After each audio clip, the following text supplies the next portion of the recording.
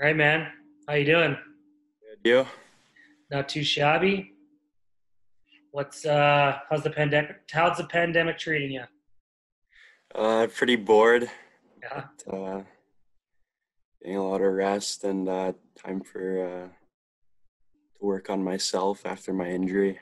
Yeah. So that's the thing.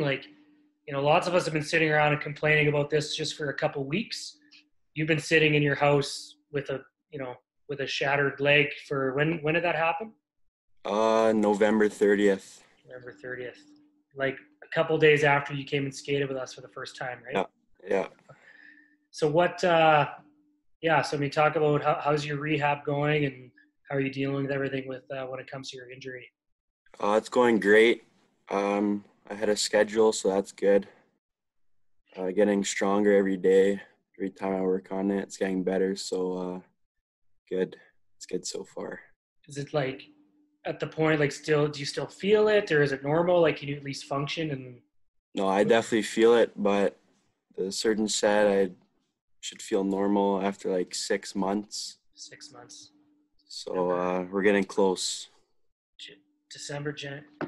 I don't even understand the concept or passage of time anymore at this point. So Yeah. how did it happen? Uh, it was actually Boyechko. Oh, I was this guy. turning around the corner, and my leg was behind me, and he hit me in the boards, and I just fell back awkwardly, and it broke there. Clean hit. Yeah, yeah. All right. Have you talked to him since? No, no, You I've might. never talked to him before. Well, I can. Hey, you guys are going to be on the same side. We're in the same color, so yeah, that's the kind of game he plays. That's pretty funny. So if there was playoffs, would you have been able to play? Uh, the last game, I went on the bench just to support, but I don't think I would have been able to jump into a playoff game Yeah, just too soon.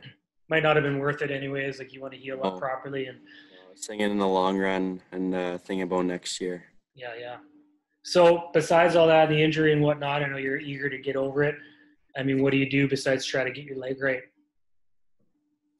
Uh, what do you mean?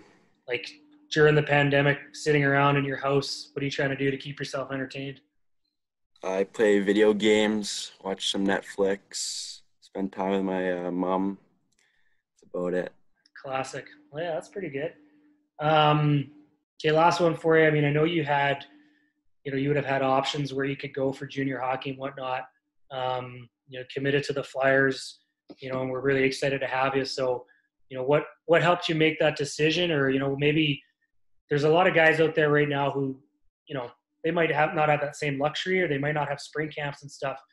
So yeah, maybe just talk about your choice to commit with the Flyers and maybe some advice for those guys who, have to make some decisions right now. When I came to your camp in the fall, I was my first junior camp, and you guys just set a great example for what junior hockey's like. It's a great organization. Everyone around's fun, but I went to that practice. You guys know how to have fun, but there's also a serious part of hockey. So you guys know when to hammer down and when to have fun. So that's a good way for me to choose. Awesome. And then yeah, what would you say to some guys who are still trying to make choices and figure out their life without the luxury of having camps and whatnot? Just pick from your gut. Don't second guess. If you've been to a place, just go off of what you know, and I'm sure that they'll make the right decision. It's awesome, man. Okay, one more actually. What are you looking forward to the most when you get to actually put hockey skates back on and get a stick in your hands and step on the ice? Just to be on the ice, I miss the game.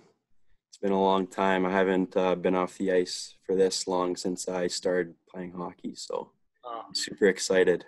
that's going to be huge. What a mental relief that'll be just to step on the ice and coast around. So, it's a lot going on with the world right now and it's perspective, and that's what's important. But, I know you're eager and looking to get after it. So, like I said, Yak, we're really excited to have you and, stay safe over the summer with your family and, Don't let anybody sneeze on you. Yeah. You too. Awesome. Okay. Thanks, Yak. Talk to you later.